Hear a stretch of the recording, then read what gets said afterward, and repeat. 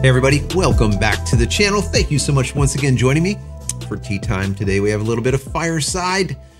It's smokiness, guys, the smokiness. I hope you're joining me with your cup of tea, maybe a cup of coffee, hanging out, talking tech, talking photo, talking video. Today is a tech day. This has been an interesting one. I've been working on this for almost a month.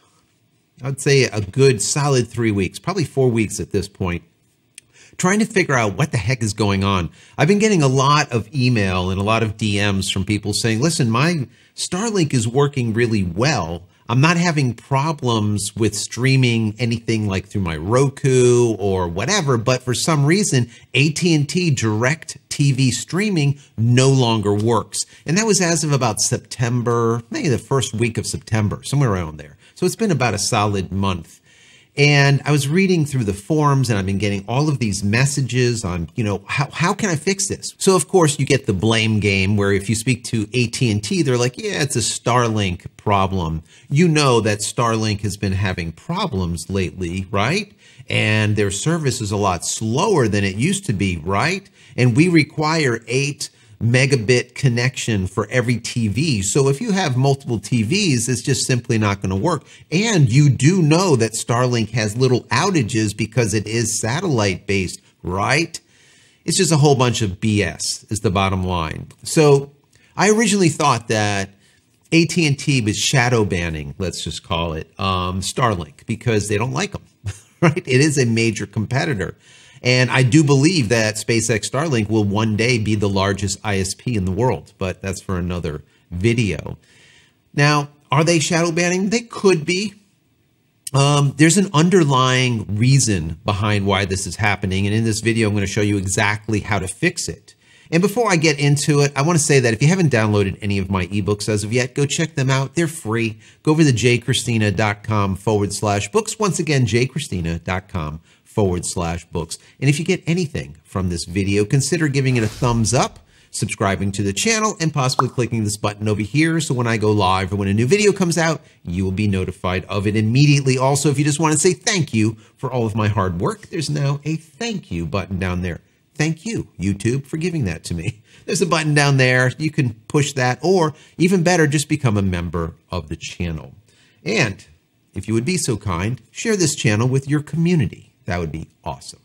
So to get into this, I'm going to give you exactly how to fix it, but I want to tell you the underpinnings. So what I do on this channel, which I think is very important, is not only give you the how to fix something, but also the why. Because now, if you do not have Starlink and you have another service that is using CG-NAT, which I'm going to get into in just a second, you'll be able to fix it with this remedy that I've come up with. Let me just give you a little bit of a backstory because this is important. Back in the 80s, it was thought that IPv4, which is what we're currently using, those IP addresses like 192.168.1.1 or whatever, those are IP addresses and they are version 4 IP addresses. Now, there was roughly, back in the 80s when this was invented, roughly about 4 billion IP addresses possible. And at the time, everyone back then said, yeah, that should be well enough. Well, they didn't expect the exponential growth of the internet that happened into the 90s. And by the end of the 90s, they came up with what is called IPv6. So instead of only allowing 4 billion IP addresses, IPv6 now would allow for 340 trillion IP addresses. Yes, trillion. So you can imagine this would be amazing, but even though it is, over the last 20 years, it's not being readily used. IPv4 is still the main IP addresses that are being provided instead of IPv6. Why?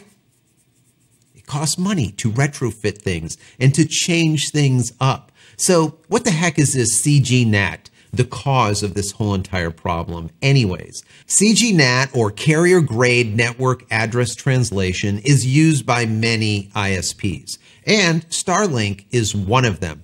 They are using that limited pool of IP addresses, which we see in IPv4, instead of spending the money into IPv6. Now, without going into too much detail, I don't want to dig too deep here, but instead of each customer having their own IP address, right? Their own static IP address or even their own roaming IP address by pulling that IP address out of a massive pool of available IPs. They don't have that many available, right? So instead of each person getting their own, they use CG-NAT, and now one person can have the exact same IP address as the next person. So they can use one IP address for 100 customers. They could use one IP address for 1,000 customers.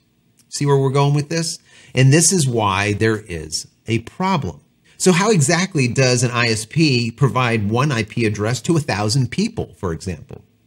Well, I'm glad you asked. Let's think of it this way. Let's use an apartment building as an analogy. Now, the apartment building has an address. Let's say it's 100 East Main Street. And there's a family in the apartment building, let's say the Smith family. And they're at, once again, 100 East Main Street, but they're on the 5th floor in Unit 12.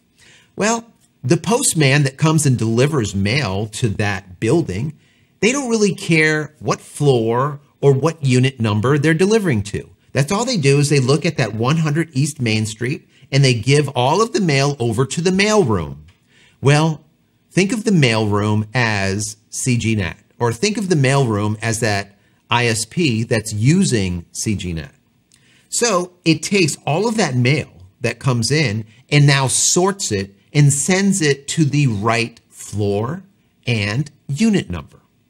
You get it? So even though everything is going to that one IP address, analogy, 100 East Main Street, that mailroom is now sending it to where it goes. So there's a lot of back-end power that needs to be there to be able to do that processing so that it knows where to send everything. It's the same way as your router works. When traffic goes out, that's fine. It goes into the web, the interwebs. It goes out to the internet. When it comes back, the router needs to know where to send it to. You might have 50 machines or 50 different devices at your home, but who sent out the request? That's exactly what the router does. It acts as the mailroom. It brings in all of that data into that one IP address, that internet IP address, and then routes it to the sub address, like the 192.168.1.50, 1.51. My phone might be 1.52. The computer might be 1.53, whatever. So it acts as that mailroom. And that's the exact same thing that CG-NAT does and the same thing that these ISPs do. So the reason behind this shadow banning, let's call it, where it might not be intentional, but it is happening, is because the IP address that is being shown to AT&T's DirecTV streaming network from Starlink at my location, for example, is not where I am. And people are like, why is that? Well, it's because they're using a POP, or a point of presence. Now, I'm located in West Palm Beach. I have a POP down in Miami, which is kind of close. But instead, Starlink is using a POP for me out of Atlanta, Georgia. Why? I don't even want to get into this. I did a whole video about it. It's annoying. But they are. So what happens is if I'm watching TV, I will get news and I will get ads and whatnot from where? Not down here in South Florida. I will get ads and news and all kinds of stuff from Atlanta, Georgia. So AT&T's DirecTV streaming network is seeing me as someone being in Atlanta, Georgia, according to my IP address. Whereas they know my physical address is here in West Palm Beach. They're like, no, right? You're not going to do none of that shady stuff with us. And they just block it. So my solution here is instead of using a VPN, is what I do. I use pure VPN. Instead of using a VPN to cloak or to change your IP address to a location farther away from you, right? To be able to get other content, let's say, which is a very powerful thing when it comes to using a VPN. I'm going to use the VPN to provide a server near me. So when I go into my VPN, instead of saying I want to be located in Germany or I want to be located in California, I say I want to be located in West Palm Beach or Miami or Boca Raton or something close to me. And now AT&T says, oh yeah, he's right about where he should be within a couple of towns, and that's possible. You will have IP addresses that fluctuate a little bit in that centralized area, so we're okay with it. But if I come to you with an IP address that's in Atlanta, Georgia, they're like, nope, sorry.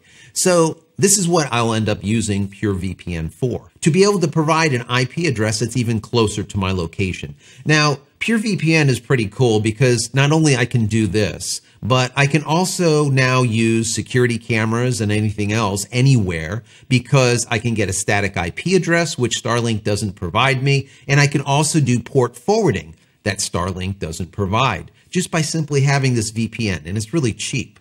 So that's just one of the things. I can also do peer-to-peer or P2P file transfers. I can do gaming through the Xbox, whereas some Xbox games won't work if you are at a different location or if you do not have a static IP address. So that is another benefit. Also, I can set up a Plex server for myself and let's say family members on the other coast or maybe in Texas or wherever they are. And they'll still be able to use it because I can have that single IP address. I can also get access to any kind of geo-restricted movies or TV or sporting events or news. I could use a server out of Germany or in Dubai or a server in Colombia or wherever so that I can get movies and TV and restricted, let's say, news and sporting events from those locations just by kind of faking where I'm located, using servers in that location. Besides, of course, getting military-grade surfing privacy that you do with a VPN. So there's a lot of power when using a VPN. So once again, this is why I give you the why. Because if you're not using Starlink and you're using another ISP, and that ISP is found to use CG-NAT, what I'm telling you here will most likely help you. Check that out. I have the PureVPN. Matter of fact, I have a link to PureVPN, and they gave me a discount that I can give out. This was like months and months ago when I originally got the service, and I said, this is the one I'm going to use, because in another video you can watch, I tested out about 5 or 6 different VPNs, and this one worked the best for me. So I reached out to them and said, listen, can I give my subscribers and my viewers a discount? And they said, yes, this is what you have to do. So anyways, down below, I will put that link. Use that if you want. Grab a different VPN somewhere else, whatever it is. But using a VPN will solve this problem, period. So anyways, guys, I hope you've gotten something out of this video. If you have, as I said before, please throw the video a thumbs up and share it with your community, your friends, family, colleagues, Reddit, Facebook, wherever. Your community where you hang out with. Let's grow this channel, all right? So once again, thank you so much for your support. I really do appreciate each and every one of you. Lastly, head over to my website, JCristina.com, where you can find all the photography tools that I've invented for you and me over the years, and hopefully there's something there that you might like. And if there is, please pick it up and support me and my family. That's it, guys. I'm out of here for yet another vlog. Many blessings to you and your family. Stay safe, stay healthy, and we'll see you in the next one. Love you all.